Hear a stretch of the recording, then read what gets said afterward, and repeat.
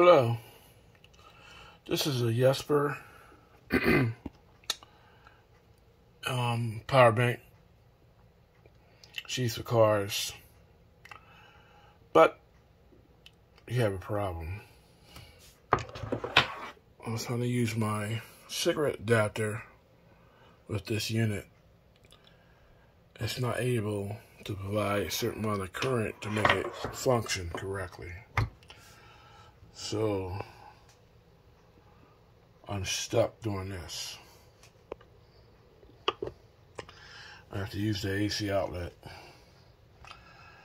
I would think that, this thing costs a lot of money. Gotta be able to do that. And, now we have to, look, just having like 3 things on, this is how much watts to use. I'm not knocking it, but it was at 99% and it went down real fast. So I don't think this is going to work out, but I'm going to try it. Give it a chance. See how long it will last. Guesstimation of our use. I would think that a car jump starter would be able to, and it's going down. You can see it dropping down. I didn't even turn it on yet. It was at 99%. It's going down like every minute. They have that extended power inverter uses too much energy. Like I said, I can sit here and probably go down to 95% and just sitting in idle. That don't make no sense. I don't know.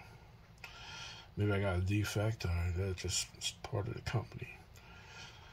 But I wanted to see if we could use it.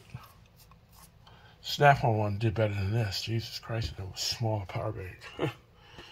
Oh well, it is what it is. Alright, we're going to go start the test. Turn it on.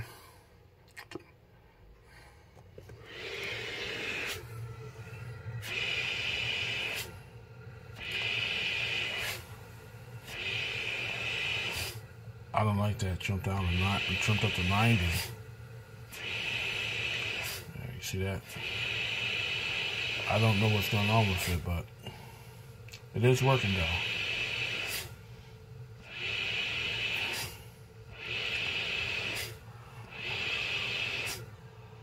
You can see for yourself what the wattage is. You determine what you want to do.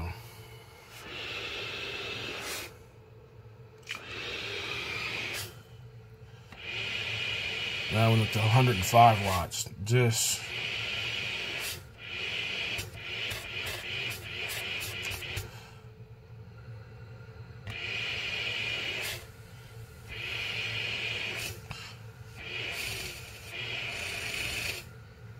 is the wattage you use.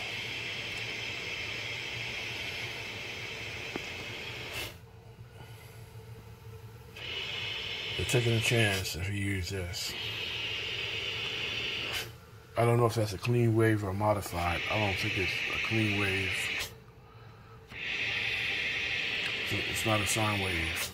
This must be, I think it's a modified wave that this inverter used.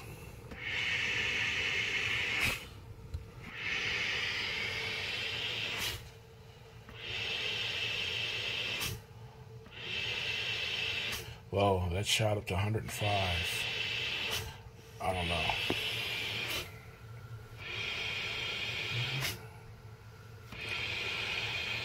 Alright, let me try that noise going off. I don't know, but it can't power it. How long? I have no clue. To watts, it's all over the place. And look, it's 8 watts. And the unit is off. Let me unplug the unit. There you go. Unplug the machine, and I just have the inverter on it, and this is how many watts it used. I don't know if it's right because it was up earlier.